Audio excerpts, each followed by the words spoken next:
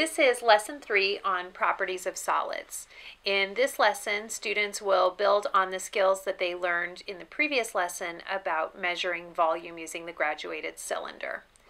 The first part of the lesson is creating a balance scale, and we do have other resources on the website which will show you how to do that if you need assistance with that. It's a fun experiment for the students. It is not being assessed, so if you do need to bring in help with parent volunteers, please feel free to do that. That's not part of what's being assessed on here. It's just a good hands-on opportunity for the students. If you're doing the lesson in 2 parts, you will stop after creating the balance scale, and then we will start with the next part right now.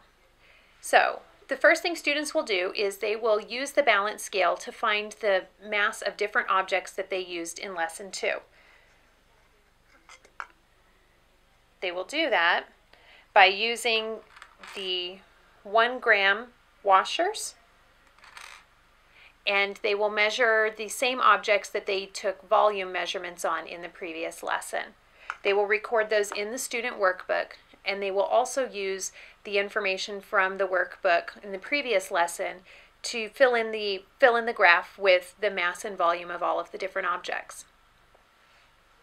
There's a good graphic in the student workbook that explains how density is determined. It shows both mass, volume, and density so that students understand the relationship of those 3. This will help them understand where the formula comes from, that density is mass divided by volume. After they have found the density of the items that they used in lesson 2, it will be time for the penny challenge. The preparation you'll want to do ahead of time is to make stacks of pennies in the foil. You will have the same number of pennies in each stack. Some are pre-1982, the others are post-1982.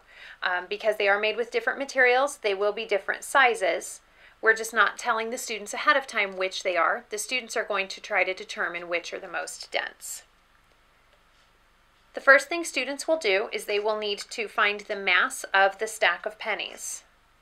They will use their balance scale to do that by placing the stack in one side and then placing the 1 gram washers in the other side until it balances.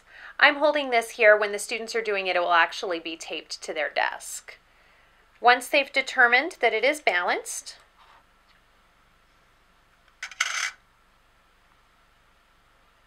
they will record the number of washers in their workbook. In this case, it would be 4 grams. The next thing students will need to do is repeat the same skill that they learned previously about finding the volume using the graduated cylinder. They'll use the same stack that they just measured the mass of, and they will use their graduated cylinder to find that volume.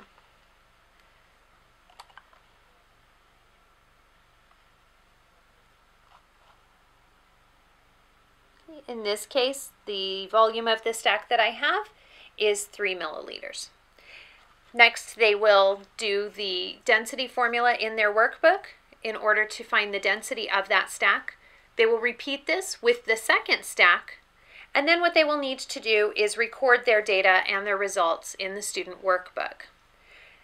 Let them know ahead of time that they will need to have their prediction of which is the most dense, either the pre or post 1982 pennies. They will need to have that prediction written in here ahead of time before they can unwrap to determine which it was. This lesson does a really good job of showing the integration of math and English language arts with science. They're doing a lot of measuring, data collection, as well as the writing for their results. And then there are vocabulary lessons at the end as well. Remember, you can refer to the addendum, the teacher's addendum, for more information on